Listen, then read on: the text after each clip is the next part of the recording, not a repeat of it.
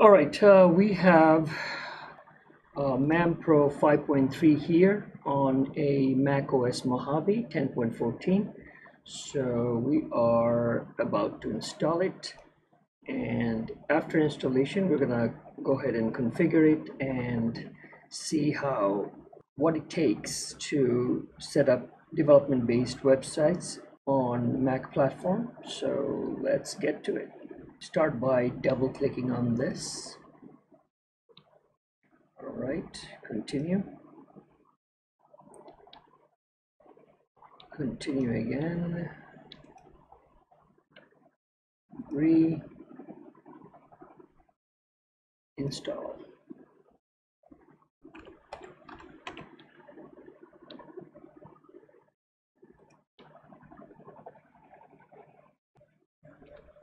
All right, looks like we are done.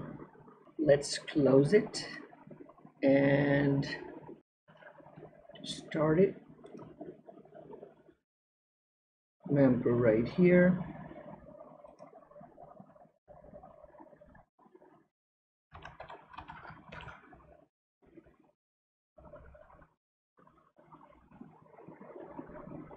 All right, so it's telling me to register. After I put my serial key here, I'll be right back. All right, so looks like we have successfully registered it. The next step is to configure our first website on this one so that we are familiar with all the steps necessary to get started developing using MAMP Pro. All right, so before we get deeper into setting everything up, or set up our first website, whatnot, I would like to go over a few of these tabs here and few of the features that I normally use. I mean, even though you can actually go here, Apache, configure Apache web server, Nginx if that's your choice, SSL, databases, remote. I mean, this is basically if you're setting up some remote FTP or client side, whatever. And then cloud, this is also a paid service from MAMP Pro, which I do not use. So let's come to this left pane here, where this is a very important window. This is where you get to see all necessary the default ports that MAMP Pro uses. In case you want to reconfigure it if necessary, you can come here, edit them. And this is a setup that I always change it. I mean, like stop the servers when MAMP Pro is shut down.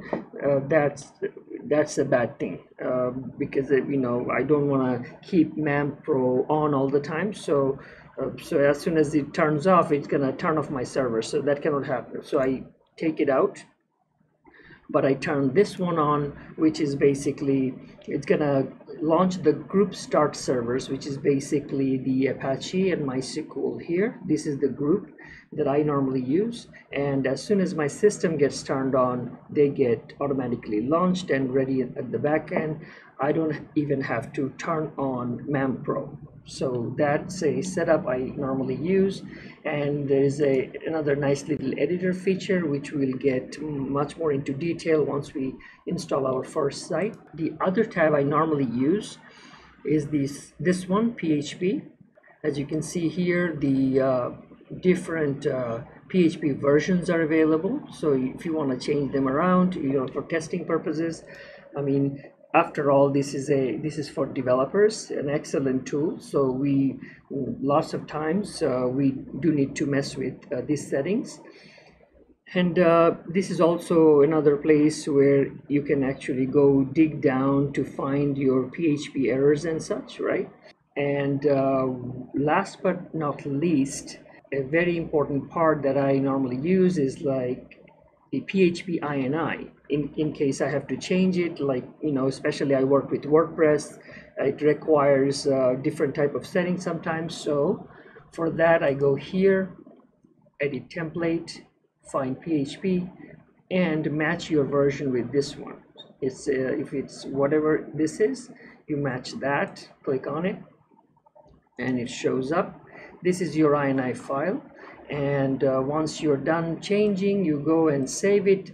MAMP Pro automatically restart the server so that all the changes actually take effect. At this point, I'm going to keep everything as default, so I'm going to go ahead and save it. Yes. And now it just started the server, right? All right, so now that the servers came on, this web start button just came on, and this is where we're going to click to find out what's happening. And this is also the proof that our web server is working. It's coming from the local host, this guy right here.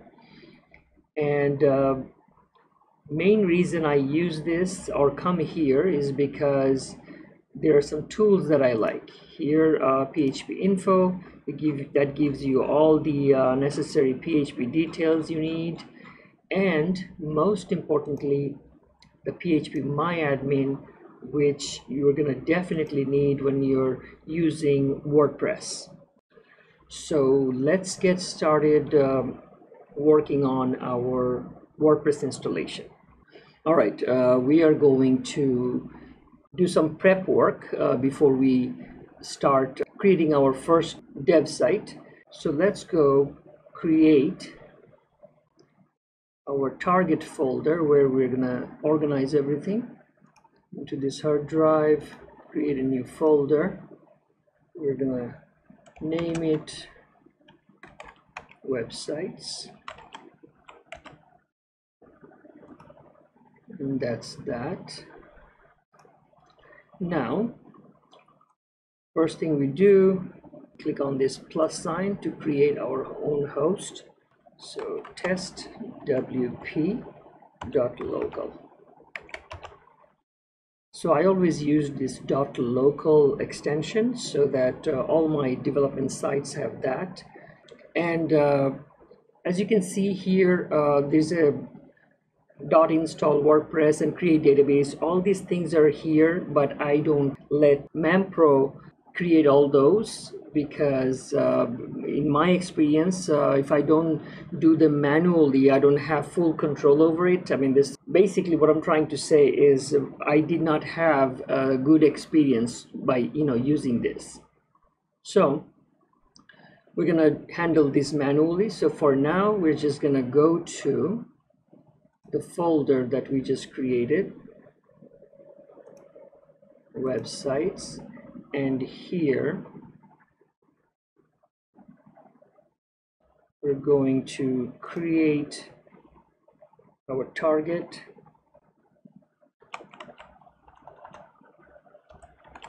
test WP, and choose that. Under that folder, everything should be organized step by step. And one little thing we have to do here is declare port 80. Just two simple things, the name and the port 80, making it recognize the folder, the target folder. So we're just gonna go save. There's a lot other ways you can do this. I'm just showing you the steps that I follow. So let's restart the servers. Okay. Now let's try to go there. Test wp.local. Boom. So this is the default that MAMP Pro creates. And this is the first proof that it's working and it is exactly the name you want, the extension you want, and the port you want, right? And to track it down, let's go to that folder we created. And these are the default files that MAMP Pro will dump in. And that's where you get to see this result. All right, so without wasting your time, I just downloaded WordPress, the latest WordPress here, and extracted it right here. And here we're going to go ahead and track down that folder, our target folder, which is the website test WP. I like to use this look and feel. Okay, now this is the folder where MAMP Pro installed the default stuff. That's what's showing right here. So we're going to go ahead and delete them. Move to trash to make sure. Okay, that's exactly our target location, and we're gonna go ahead and copy all of these WordPress files and drag them over here. All right, and at the same time we're gonna go ahead and use this phpMyAdmin to create a brand new database. I usually give the database the same name of the site so that it's easy to keep track of. Test WP DB. All right, create. And one thing to remember, every database you create on this MAMP Pro has the username and the password as a root. This is something to remember, and I don't normally mess with that because it's my development box. So now that we have a database and all the files are in place, let's go back and refresh. Boom, now it is asking to be installed. Let's go. As I have said before, the default MAMP Pro database username passwords are just root and root. Okay, so keeping the rest default. Submit, run the installation. Let's install.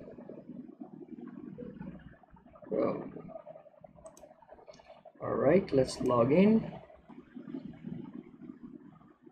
All right, so now let's check the front end, and we have ourselves a full-blown WordPress installation locally, exactly where we want it, exactly what name we want it, exactly what port we want. And this is also up to us what PHP version we want to use, and the database being right here. Just one more time, I just wanted to show you. Click on Web Start, Tools, phpMyAdmin. That's how you get to it. So now this completes our basic installation and configuration for developers of MAMP Pro. Thanks for watching.